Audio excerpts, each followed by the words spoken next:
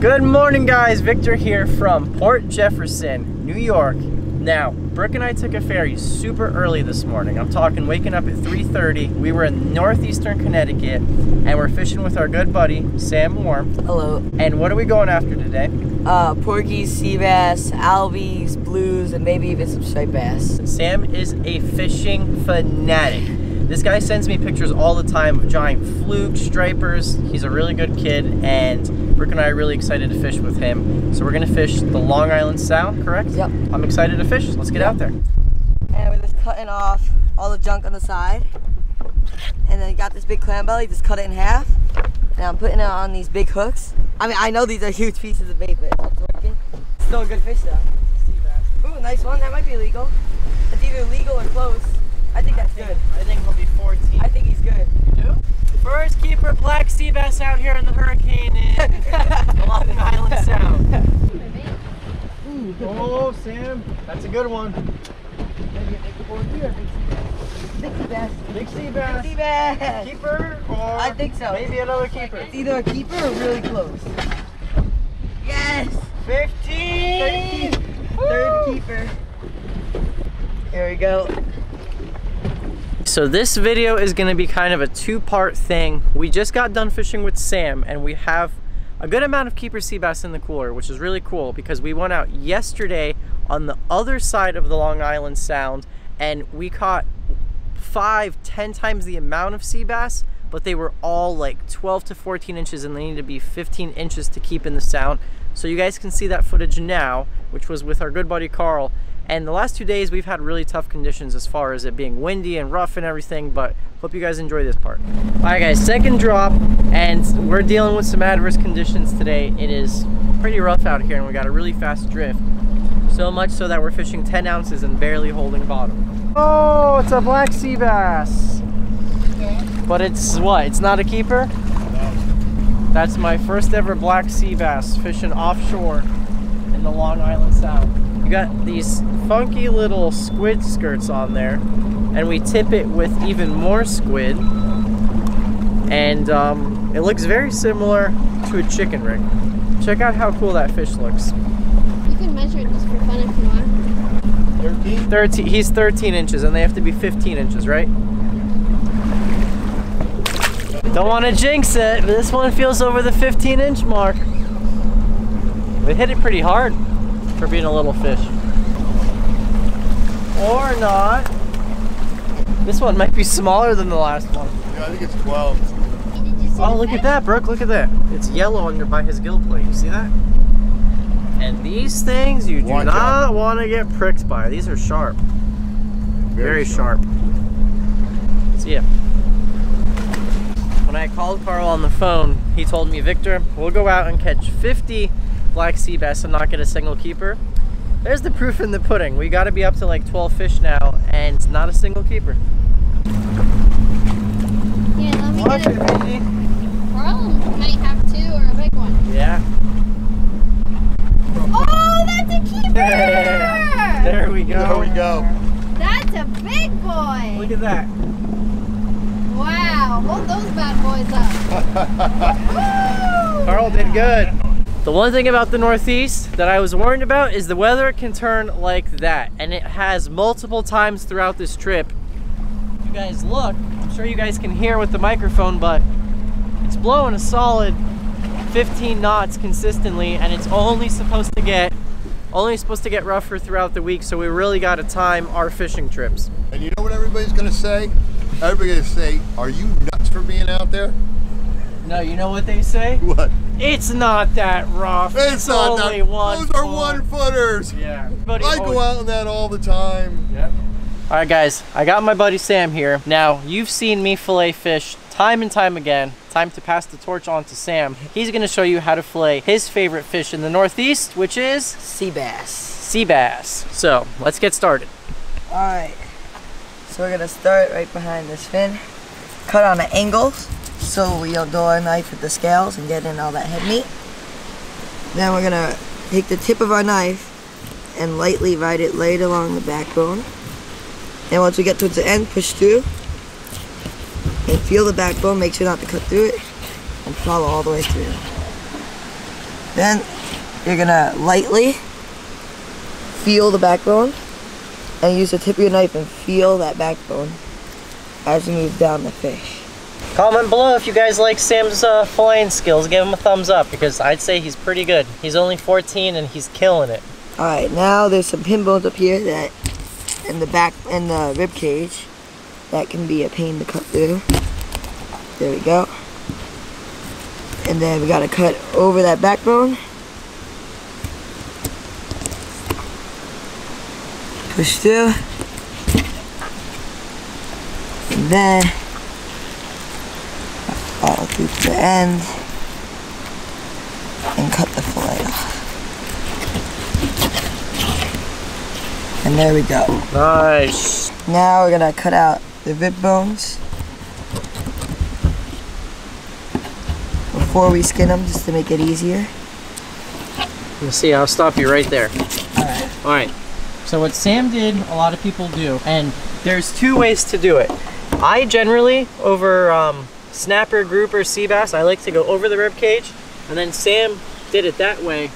Either way, there's no wrong way. There's no wrong way, it's your personal preference. But a lot of people make a big deal when you leave the meat on the ribs, but there really is not much on there at all. You want to show us for the camera? Well, this is the ribs, and on the other side, this is like nothing. Like literally nothing. It's such a small, like, thin layer. You can see how thick it is. It's like almost nothing. Very good, young man. Thank you. And then over the backbone, cut through the other side, and then kick off the fillet. Nice job, Sam. I want to give a big thank you to Sam for inviting us up here and his dad Hillard over there. They were beyond gracious hosts and we had a ton of fun with Sam. Very passionate young angler right here. He's gonna be real good when he grows up. And a big thank you to Dexter Outdoors because they are the ones who planned this entire trip to the Northeast. Big sponsor of ours, and if you guys want to save 20% on any of Dexter Outdoors products, I'll have it linked below. And you guys can use my code Landshark to save 20% off any of their products on the website. That's all the time I got for you, so next clip I will see you guys back in Florida and we're gonna cook something up. I'm very sad to announce that this is gonna be the last video or the last catch and cook I'm filming from our New England trip, but we had so much fun. Once again, big thank you to Dexter Outdoors and to Kathy, to Carl, to Tyler, to everyone who made the trip possible, and of course Brookie, because Brooke was a huge help. We oftentimes film each other, but a lot of people don't realize that Brooke's always just constantly, do you want me to film this? Do you want me to film that? And I really appreciate it, babe, so thank you. I gotta start out the video by saying that. So the first thing we're doing tonight, we have sea bass, which I've never made before. I did have the pleasure of enjoying Brooke's sea bass. She did a catch and cook on it as well. But look at this. This is some of the best looking fillets I have seen so far. And you guys know me, I'm huge on eating fish, and we have filleted. We have seen so many fish thus far. And we didn't have a lot, so I actually pulled out some porgy as well. So I'm gonna be doing porgy, and just look at the difference in that.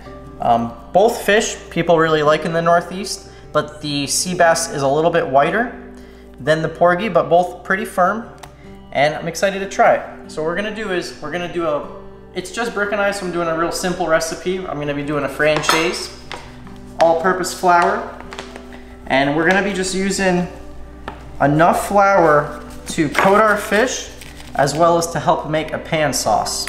So flour, salt, and this is the primary source of salt for seasoning my fish, so I'm really seasoning the heck out of that. Flour, black pepper, and any longtime subscriber knows the four, I can't say trifecta, I don't know how you would say a fourfecta. What would you say? I don't know. Go ahead, comment. Quad. Four is always quad. Quadfecta, whatever you guys want to call it. My four favorite seasonings, that's like the bread and butter for seasoning fish, has always been salt, pepper, garlic powder. I love me some garlic powder, and I'm not afraid to use it, and paprika.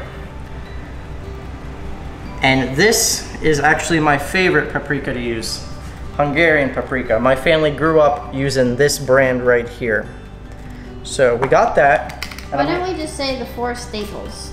The 4 staples. Very good verbiage, Brooke. Or adjective. I don't know. And I'm gonna just go ahead and give this a quick mix. Make sure everything is blended through very nicely, and make sure there's no clumps in any of that flour. And I hope you guys have been enjoying these Northeast videos. This is probably gonna be one of the last ones you see. And comment below which one was your guys' favorite. Dip our fish into the flour. Okay, a couple times back and forth, make sure all of it is in there. And there's the sea bass, that's what it looks like. Now we go into our egg.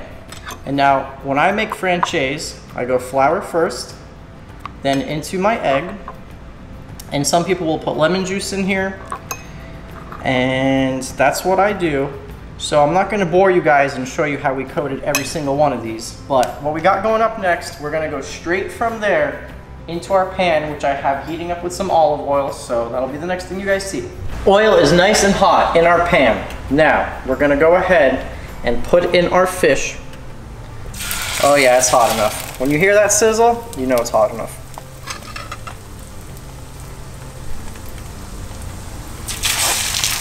And so, I guess the way I kinda, whoops, what did I do there? I guess the way I kind of view franchise, it's kind of like you're making fish French toast, which I don't know about you, but I love French toast. So you're kind of frying the egg on the outside of the fish, and it's a really neat texture as opposed to just frying it in breadcrumb, you know? So we should be able to fit all of these in there perfectly. I'll tell you guys something, if you had smell-o-vision, if smell-o-vision was a thing, you would be licking your screen right now. It smells so good. I was just talking to Brooke about it. The smell of fried egg, oh my god, it smells so good. Look at that. Perfect golden brown. Golden brown on both sides. So everyone, Brooke and I are gonna, oh no. Oh no, we salvaged it. Everyone gets 1 piece of sea bass, and this person's gonna get a conjoined piece of porgy. We're gonna add 3 tablespoons of butter.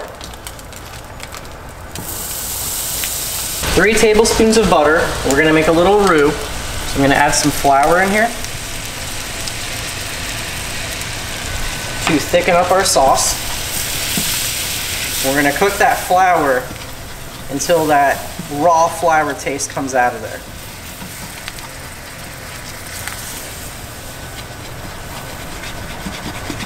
Saturday, Brooke made such a good clam sauce pasta. We brought back a lot of seafood home from our New England trip, and she made this clam sauce pasta with cherry tomatoes and clams and wine, lime juice, a cream sauce. It was super good, so we're heating that up because we had a little bit left over. Now, we're gonna deglaze our pan with some white wine, some Pinot Grigio.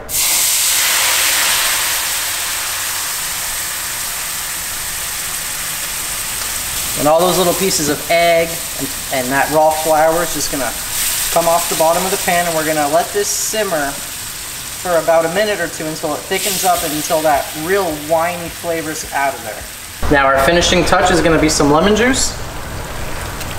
So now we're gonna put some fresh parsley in there. All right, now the best part, we're gonna pour our pan sauce over our fish.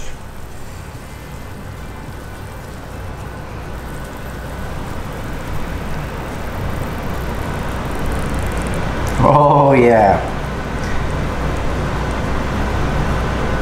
And now we have some of Brooke's delicious clam pasta that she made on Saturday.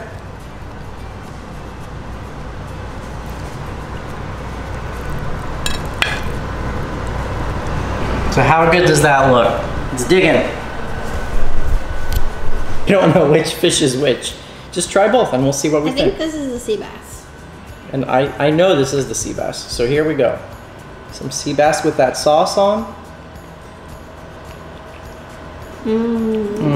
Sauce is really good. Mm-hmm. I believe that was the sea bass, and I believe this is porgy. So good. So good. I know this is porky because it's more like flaky. Okay, let me try the other fish. I think what I just had, so is this porky or sea bass? That's porky. Can you taste the big difference? No, I can't taste the big difference either, especially prepared this way. Both are so good. And yeah, it's super simple, super easy to make this dish. I keep going back and forth between the two. Trying to find a difference. I think that both textures are very similar. They are. And they're, the actual fillet size, like sea bass, even though they're a lot bigger than the porgy, the fillet size is pretty same as far as the thickness is concerned. If I didn't know there was 2 different fish on my plate, I wouldn't have thought it. Me either. So, hold on. Cheers, babe. Salute. Cheers. Thank you guys for watching. I'm gonna go enjoy my dinner with my lovely fiance right here.